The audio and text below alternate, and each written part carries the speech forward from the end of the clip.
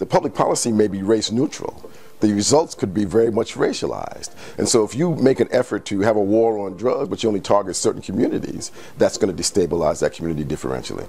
So I think what has happened in terms of the Moynihan Report that has been a bit misleading is that there's the individual decisions that we're making about whether or not we're going to be married, whether or not we're going to stay married, what that means. There's the mythology about the availability of men versus women, and there's misleading data around that.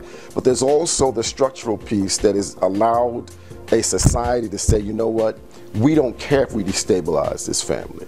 We don't care if our policies have a differential and disparate outcome on certain groups and people as opposed to others. We're going to move forward even though the policy is not a fair one. And I think that's resulted in the kind of situation that Moynihan was looking at. He struggled with understanding the structural pieces of it, and that's so critical to it. It's not just individual decisions that get made. The political idea of equality is used to say, well, everybody has an equal chance. One of the things Moynihan was very clear on is there's a 300-year history of not having an equal chance, and that creating a civil rights movement is important. It can create an equality of opportunity, but it can't create what he called an equality of results. And he tried to get at why.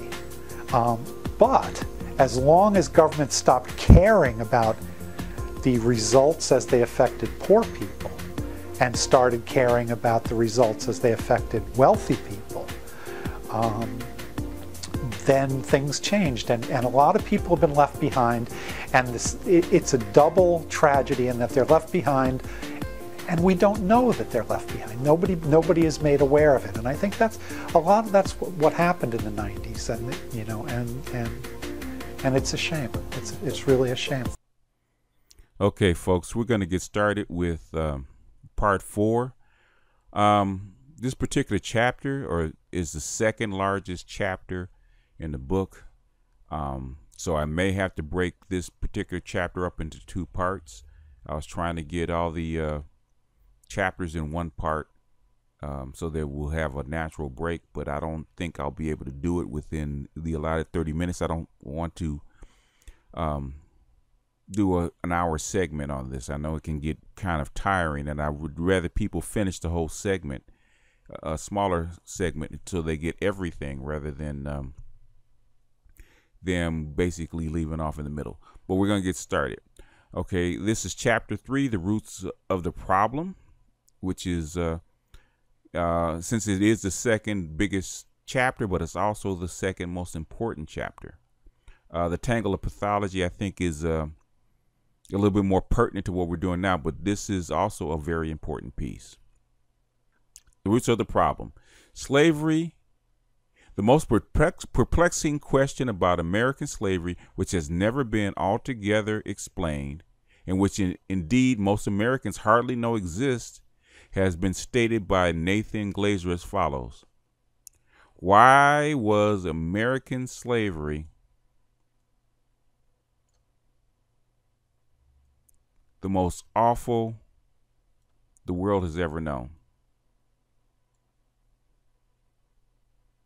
The only thing that can be said with certainty is that this is true. It was. American slavery was profoundly different from, and in its lasting effects on individuals and their children, indescribably worse than any recorded servitude, ancient or modern. This is a really, really profound statement, and it's not well understood, but he touches on it here. This is game, this is game. The peculiar nature of American slavery was noted by Alexis de Tocqueville and others, but it was not until 1948 that Frank Tannenbaum, a South American specialist, pointed to the striking differences between Brazilian and American slavery. The feudal Catholic society of Brazil had a legal and religious tradition which accorded the slave a place in human as a human being in the hierarchy of society.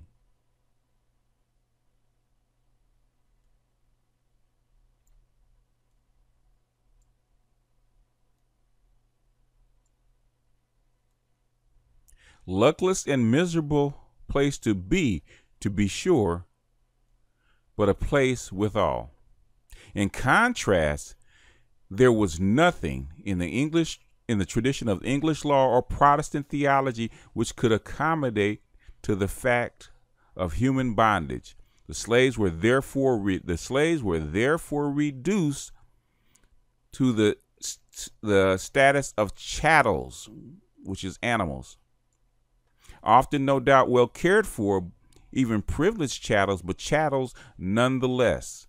In other words, Northern Europeans had no experience about slavery because their experience was serfdom and landlords, whereas the Mediterranean was an older society, and slavery, even from the Greeks on up, they had a tradition of integrating slaves as human beings because slaves were captured in war.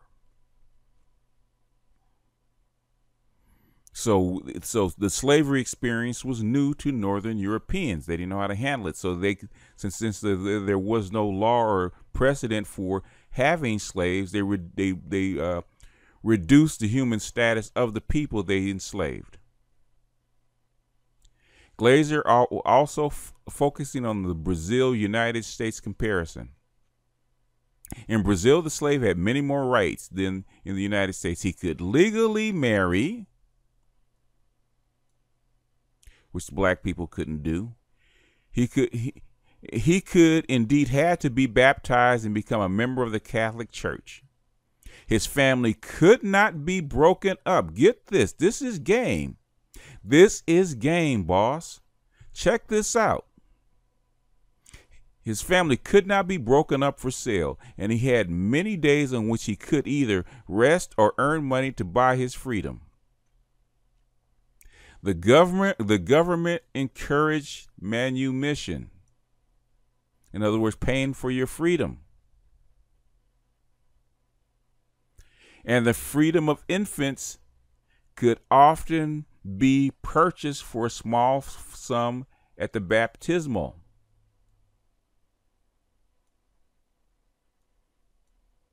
In short, the Brazilian slave knew he was a man, and he differed in degree, not in kind, from his master. Very, very profound. This is game. In the United States, the slave was totally removed from the protection of organized society.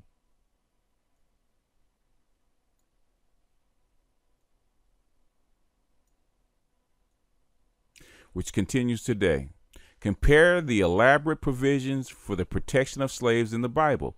His existence as a human being was given no recognition by any religious or secular agency. He was totally ignorant of and completely cut off from his past. In other words, his culture was destroyed, and he was offered absolutely no hope for the future. His children could be sold. His marriage was not recognized. His wife could be violated or sold. Get this. This is key. This is key. This is the root of the problem between black men and women.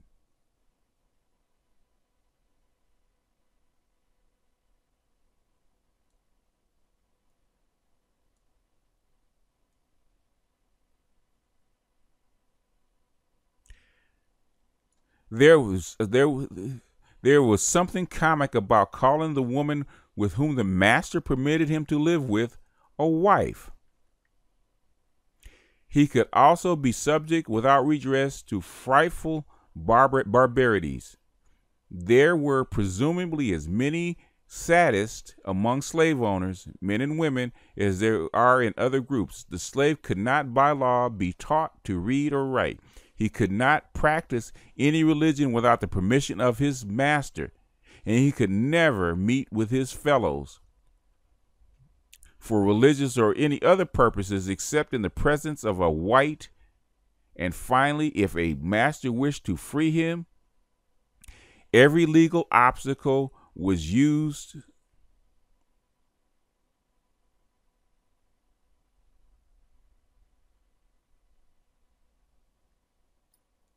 every legal obstacle was used to thwart such action.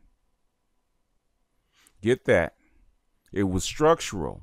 It had nothing to do with the individuals. This is structural.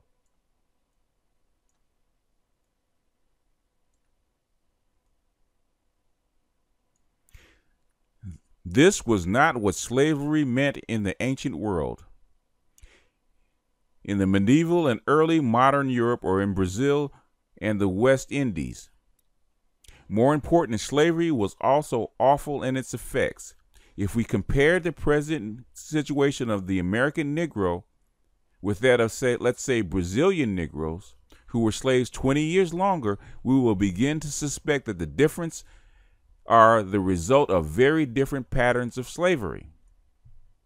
Today, the Brazilian Negroes are Brazilians, though most are poor and do hard and dirty work of the country, as Negroes do in the United States. They are not cut off from society. They reach into the highest strata, merging there in smaller and smaller numbers, it is true, but with complete acceptance with other Brazilians of all kinds. The relations between Negroes and whites in Brazil show nothing of the mass irrationality that prevails in this country.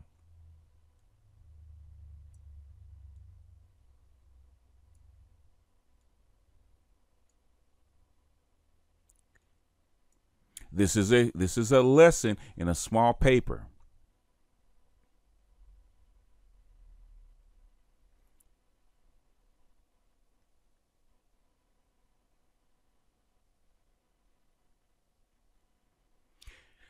Stanley M. Elkins, drawing on the aberrant behavior of the prisoners in Nazi concentration camps, drew an elaborate parallels between the two institutions. This thesis has been summarized as follows by Thomas F. Pettigrew. Both were closed systems with little chance of manumission, emphasis on survival, and single omnipresent authority. The profound personality change created by Nazi internment, as independently reported in a number of psychologists and psychiatrists who survived, was toward childishness and total acceptance of the SS guards as father figures. The white man is still father figure in the black community, especially among who? Especially among black women. A syndrome strikingly similar to the Sambo caricature of the Southern slave.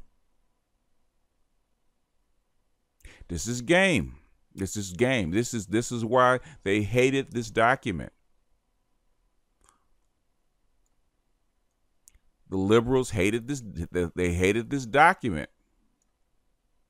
Even to this day, they hate this document. 19th century racists readily believed that the Sambo personality was simply an inborn racial type. Yet no African anthropological data have ever shown that any personality type resembling Sambo and the concentration camps molded the equivalent personality pattern in a wide variety of Caucasian prisoners. Nor was the Sambo merely a product of slavery in the abstract. For a less devastating Latin American system, it never developed such a type.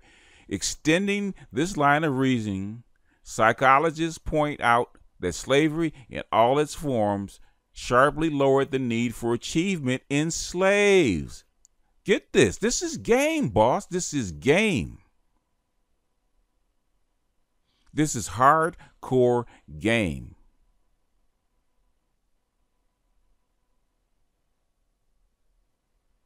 Psychologists point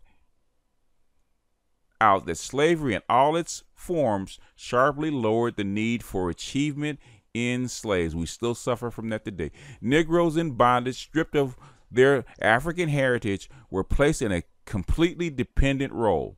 All their rewards came not from individual initiative and enterprise, but from absolute obedience.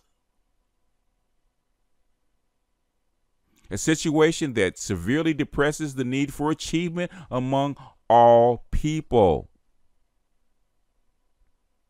Get this. This is game. I could highlight the whole page. I could highlight the whole page. This is how much game he's given up. Most important of all, slavery okay. Do this one again. Slavery vitiated family life, since many slave owners neither fostered Christian marriage among their slave couples nor hesitated to separate them on the auction block. Since many slave owners neither fostered Christian marriage among their slave couples nor hesitated to separate them on the auction block, the slave household often developed fatherless, matrifocal, mother-centered pattern. This is what black feminists hate. This is what black feminists absolutely hate. They hate this. And this is known 50 years. This is actually known more than 50 years ago. This is written a pattern W. Du Bois noticed. The Reconstruction. With the emancipation of slaves, the Negro American family began to form in the United States on a widespread scale. This is very true. It's been noted. But it did so in an atmosphere markedly different from which has produced white American family. The Negro was given liberty, but not equality. Life remained hazardous and marginal. Of the greatest importance, the Negro male, particularly in the South, became an object of an intense hostility, an attitude, and unquestionably based in some measure on fear. This is game. It still is today. Look how many African American males, black American males still get shot by police, get harassed by police, and still suffer with intense hostility. Philando Castile. We just saw this. When Jim Crow made its appearance towards the end of the 19th century, it may be speculated that it was the Negro male who was the most humiliated thereby. This is giving up game. I can't mark up the whole page. The male was more likely to use public facilities, which rapidly became segregated once the process began. And just as important, segregation and the submissiveness it exacts is surely more destructive to the male than it is to the female personality. Bam, bam, bam. I almost feel like just dropping the mic and walking off. Let me highlight that. I got to highlight this.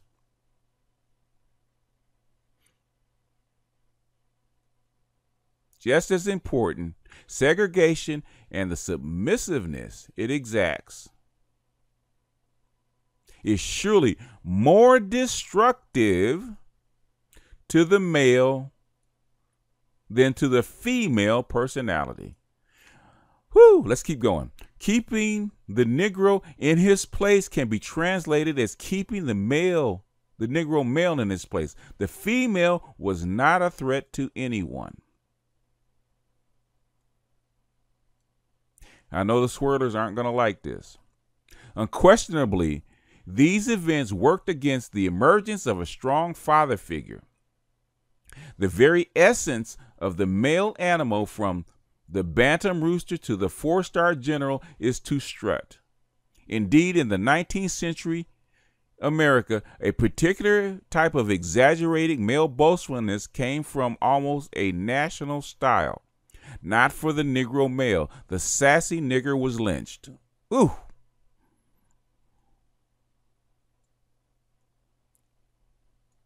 Bam. In this situation, the Negro family made but little progress toward the middle class.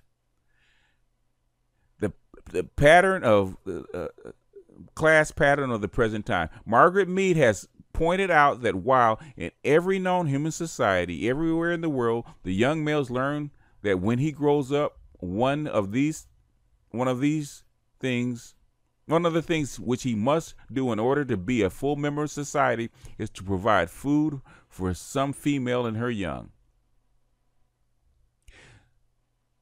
This pattern is not immutable, however. It can be broken, though it has always eventually reasserted itself.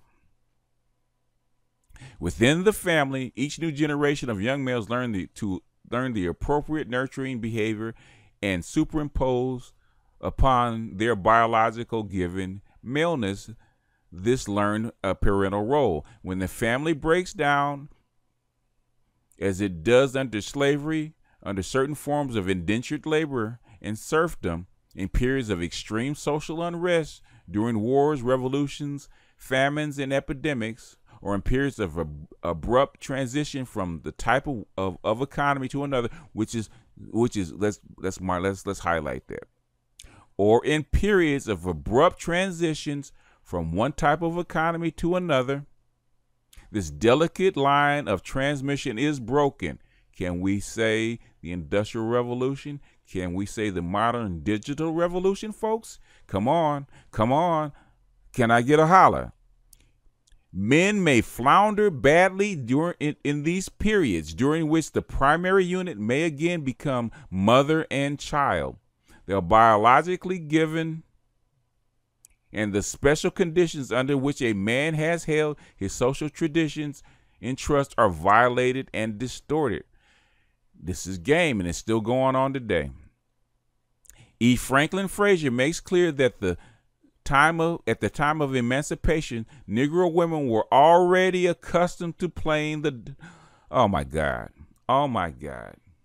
This is game. This is game. This is why black female feminists hate the Moynihan Report and have tried to suppress it for 50 years.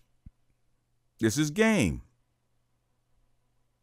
E. Franklin Frazier makes it clear that at the time of emancipation, Negro women were already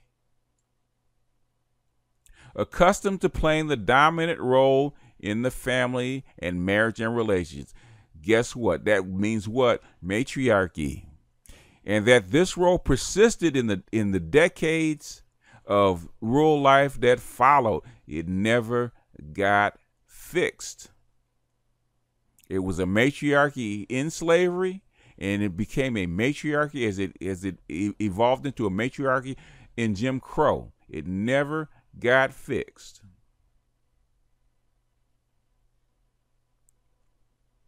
Urbanization, country life, and city life are profoundly different. We have come to find that out. The gradual shift of American society from rural to an urban basis over the past century and a half caused abundant strains, many of which are still much in evidence.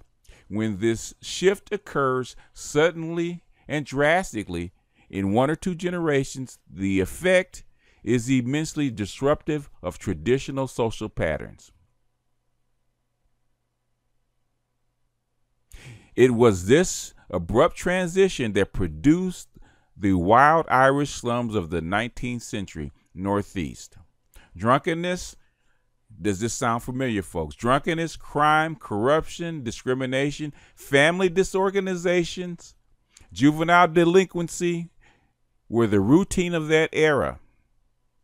In our own time, the same sudden transition has produced the Negro slum, different from but hardly better than its predecessors. This does not have anything to do with racial identity. This is a natural human reaction. Different from but hardly better than its predecessors. And fundamentally the result of the same process. You get that? You see this? This is game, boss. This is game, folks. This is how come this has to be studied. I mean, studied. Not read, but studied. Negroes are now more urbanized than whites.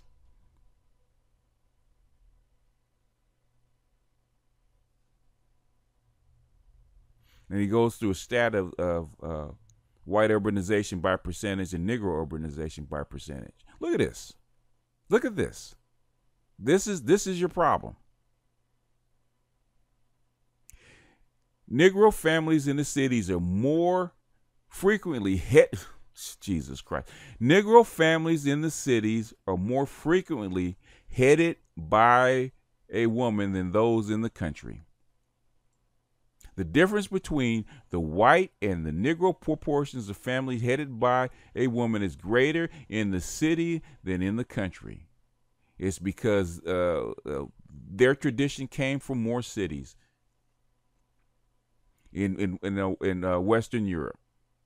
The urban city was built around the nuclear family unit, which was a tradition in Northern European white people. It was not a tradition in African culture, and especially when in a rural African culture. Percent of Negro families with female head by region and area in 1960. Look at that. Look at that. Look at the difference compared to a rural farm. More than double. More than double. The urbanization of the Negro is the biggest problem of the family. But let's continue. The promise of the city has so far been denied the majority of the Negro migrants, and most particularly the Negro family, because guess who was discriminated against? The Negro, the male. The Negro male suffered harsh discrimination on the job site. In 1939, E. Franklin Frazier described the plight movingly in that part of the Negro family entitled The City of Destruction. The impact of hundreds of thousands of rural Southern Negroes upon northern metropolitan communities presents a bewildering spectacle. Striking contrast in levels of civilization and economic well-being among these newcomers to modern civilization seem to baffle any attempt to discover order and direction in their mode of life. In many cases, of course, the dissolution of simple family organization has begun before the family reaches the northern city. But if these families have managed to preserve their integrity until they reach the northern city, poverty, ignorance, and color force them to seek homes in deteriorated slum areas from which practically all institutional life has disappeared. Woo!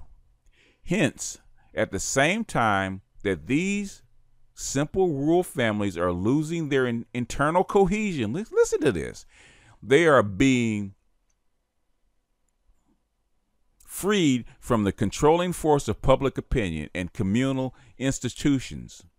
In other words, they're losing their extended family and the social pressure from the extended family once they leave the rural area from where they came from. So basically, there are no controls, and the families start to break down. Family desertion among Negroes in cities appears then to be one of the inevitable consequences of the impact of urban life on the simple family organization and folk culture which the Negro has evolved in the rural South. It's exactly what I just said. The distribution of desertions in relation to the general economic and cultural organization of Negro communities have grown up in our American cities shows a striking manner the influence of selective factors in the process of adjustment to urban environment. And a lot of times it wasn't the black men deserting the family, which Du Bois actually showed. It was that man could not find a job and he was ejected from the family.